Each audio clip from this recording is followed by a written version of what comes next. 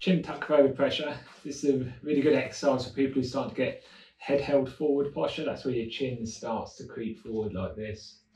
What we're going to do is we're going to mobilise it backwards. So what we do first, so it's a chin tuck. So the head comes straight back and we tuck the chin like that. So we move in, and it's this kind of speed, okay, with the head.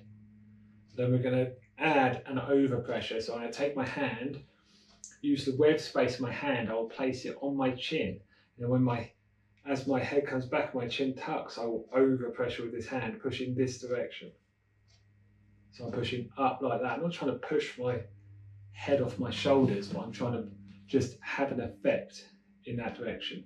So come back, tuck, and press, and then out.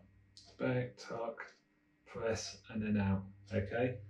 And it's this kind of speed and rhythm you want to be achieving with it. You can see the pressure, well, you can't, I don't know if you can see, but the pressure is quite light. Yeah, it's just an encouragement.